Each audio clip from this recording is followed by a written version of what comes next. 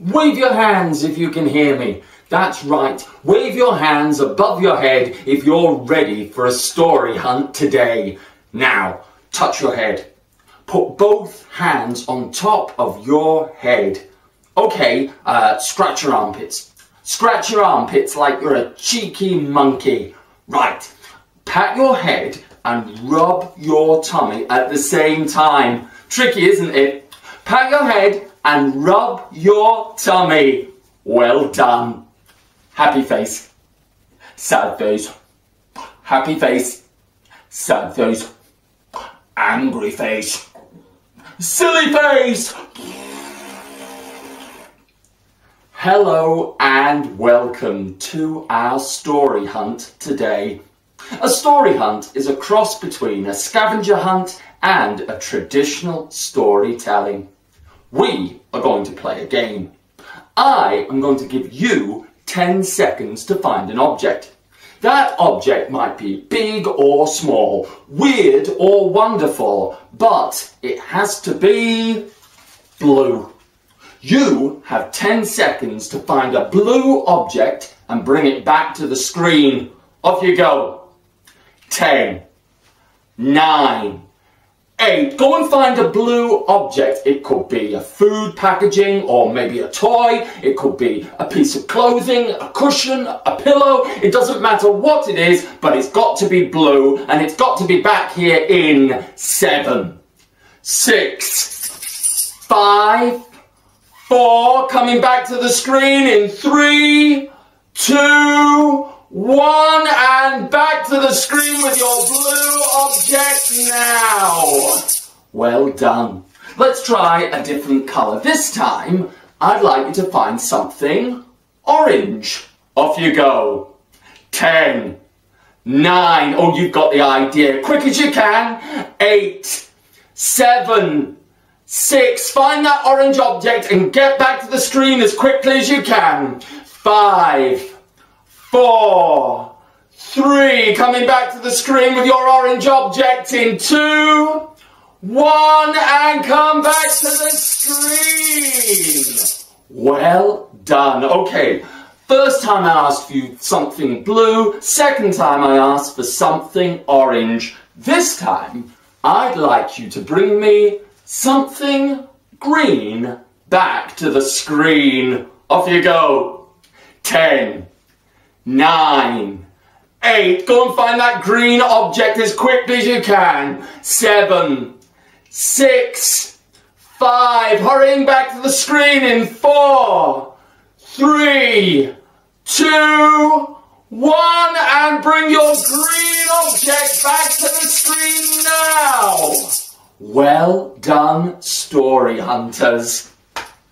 Parents, carers, people in charge, thank you for switching on our video today. If your story hunter is enjoying adding to their story stash, why not take a photo and send it along with any feedback you might have to your library service. You can find out more about events and activities happening through your local library by visiting their website or following them on social media. Thank you for your support. Right, let's get story hunting. Stand up on the spot where you are. Whether you're in your kitchen, your bedroom, your bathroom, if you're on the toilet, this could be a bit tricky. Stand up on the spot where you are. Ready to march after 3. Let's go. 1, 2, 3. Cha, cha, cha, cha. Are you marching? Cha, cha, cha, cha, cha, cha. We're going on a story hunt. We're going to the library. We're super excited. But what will the story be? Can you do that with me? Of course you can. Wherever you're watching our video today, stand up on the spot where you are, ready to march and do the actions together. Here goes. 1, 2, 3. Cha, cha, cha, cha. Cha, cha, cha, We're going on a story hunt. We're going to the library. We're super excited. But what will the story be? Well, today on our story hunt, we are going to have a snowball fight.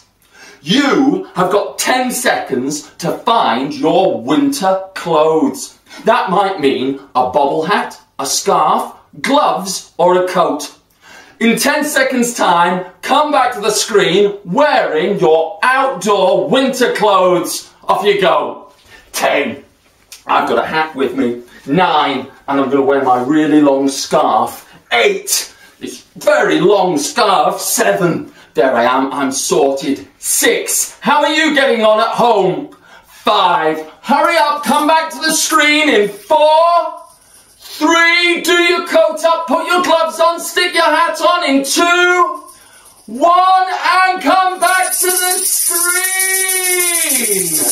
screen. Well done. Right, I've got my hat, I've got my scarf. Now I need to sort out my snowballs for our snowball fight. That might mean finding some paper to screw up into balls. Maybe some socks could be balled up, ready to throw. Maybe you've got some soft balls, but do be careful if you're going to throw them later in our session. We don't want anything getting broken. You've got 10 seconds. Go and find something that could be a snowball in our story hunt. Off you go. 10. Right, I've got some paper. I'm going to rip it into small balls.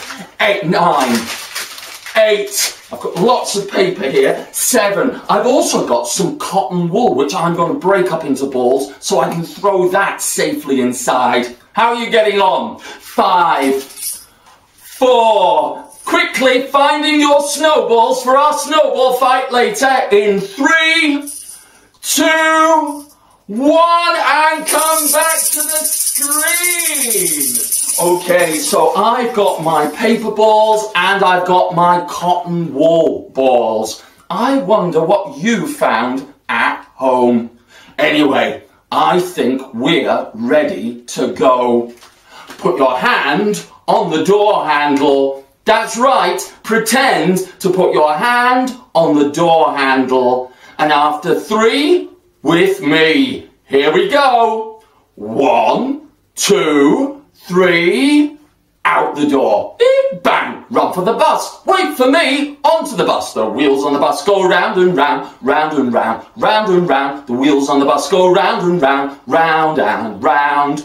Off the bus, bye, up the library steps. Chug, chug, chug, chug. Can you do that with me? Of course you can. Wherever you're watching this today, stand up on the spot where you are, ready to do the actions together after 3. Here we go. 1, 2, 3.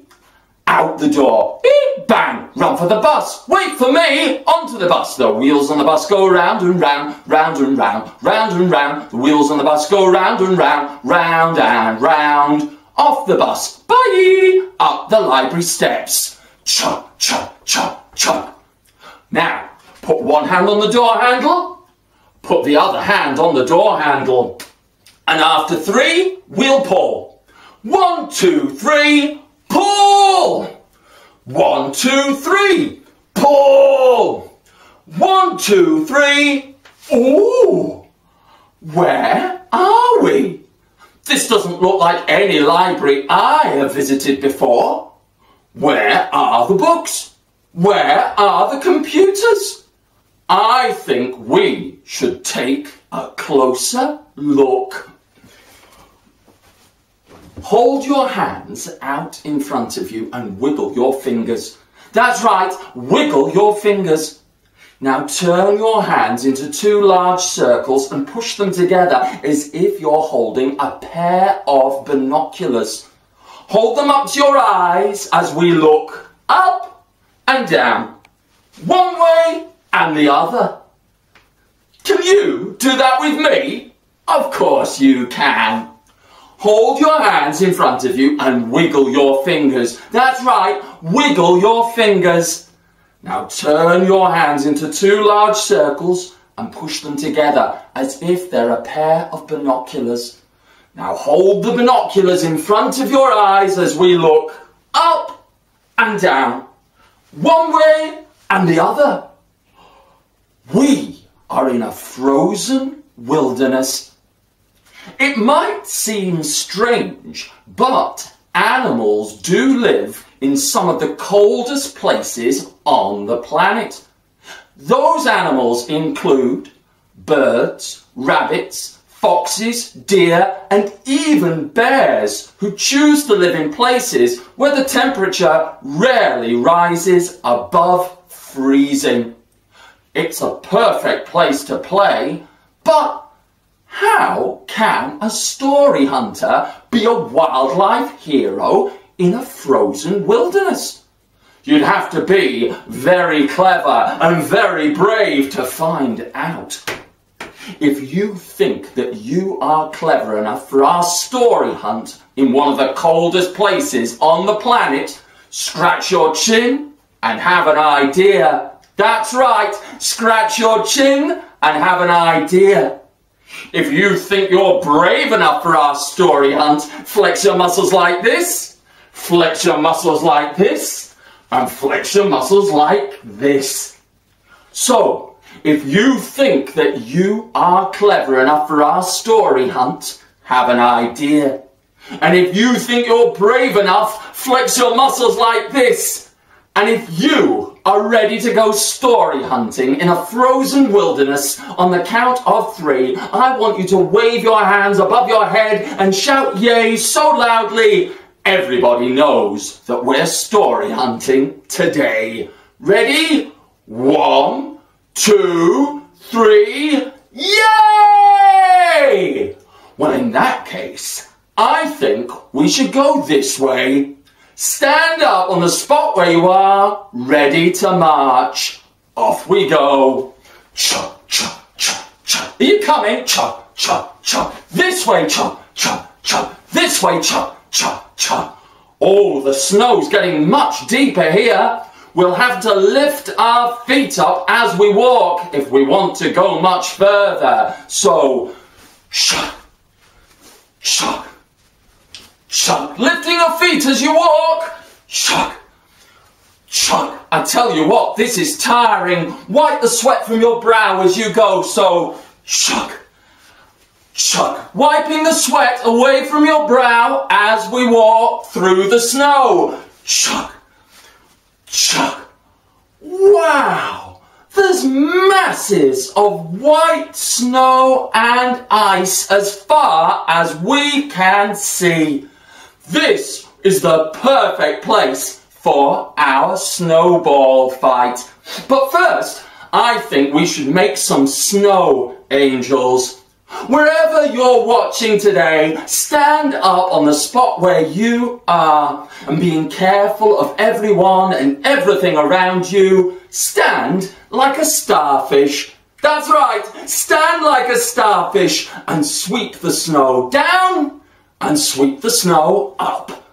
Sweep the snow down and sweep the snow up. Brilliant, snow angels. Give yourself a pat on the back. Right, are you ready for a snowball fight? If you're ready for a snowball fight, on the count of 3, I want you to wave your hands and shout yay so loudly everybody knows we're snowball fighting today. Here we go. So, 1, 2, 3, yay! Well, in that case, I'm going to give you 5 seconds to get ready. If there's somebody else with you today, maybe you can throw snowballs at each other. But be careful of things around you and people who might not want to play. Are you ready? So getting your snowballs together in 5, 4, 3. Ready to throw your snowballs in 2, 1, and the snowball fight begins! Right, throw your paper, ready, aim, fire! Throw your socks, ready, aim, fire! Throw some paper, well done! Throw it at the screen, throw it at people in your room! Throwing paper and snowballs, and... Give yourself a pat on the back. That was a lot of fun. And you know what? I feel a lot warmer for playing with snowballs here in one of the coldest places in the world because it's absolutely freezing here. Wrap your arms around you and give yourself a little hug because it's that cold. Do you know, this reminds me of a story about some animals who desperately wanted to get warm. So whilst you're recovering from our snowball fight, why not sit back in the chair, cushion or pillow where you've been watching today and I'll share that story with you. Long ago, when the world was still new and all the animals were finding their place within it, the sun would visit the animals for half of the year, bringing with it joy and warmth. But the other half of the year, it would go back to its home, leaving the animals in darkness. They would be cold and miserable.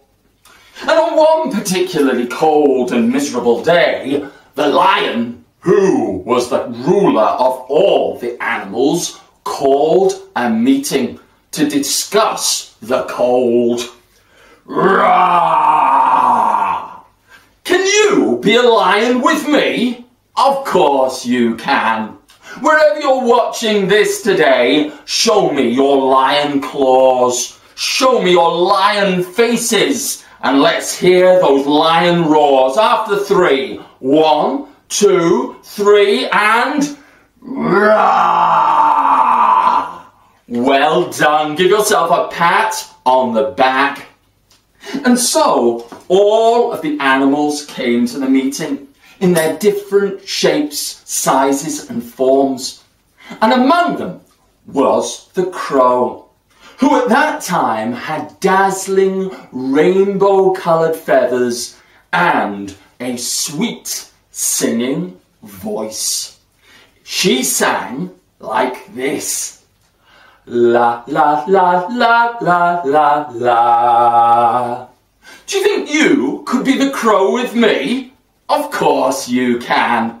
Hold your hands up in front of you and wiggle your fingers. That's right, wiggle your fingers.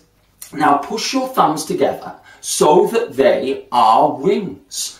And make your rainbow-coloured crow fly through the sky.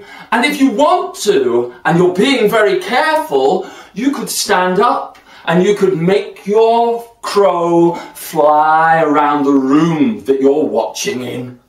Give yourself a pat on the back and sit down as the story continues. The lion roared. Are you ready to roar after 3? 1, 2, 3. Roar! I am cold. How will we get warm and see the sun again next year? The animals agreed that it was incredibly cold, but none of them could think how they could get warm. Then the owl, who was the wisest of the birds, hooted. One of us must fly to the sun and ask him to share his warmth. Well, this was a brilliant idea, but who would be courageous enough? Who would be brave enough for such a dangerous quest? The animals waited to see who would volunteer. The eagle? The falcon? The osprey, perhaps? But then the rainbow crow, with her dazzling rainbow-coloured feathers, began to sing. I will fly up to the sun. I will bring back his warmth. And with the thanks and praise of her friends ringing in her ears, the crow flew up, above the trees, above the mountains, up into the sky, and on towards the sun's palace. On and on the rainbow crow flew until she came to the place where the sun called his home. When she went inside, she bowed and sang to the sun. My animal friends are all cold. Please let us share your warmth. And the sun complained and the sun grumbled, but eventually he agreed to share his warmth with the animals. He gave the rainbow crow a branch of fire, a flaming torch to carry in her beak back to her animal friends.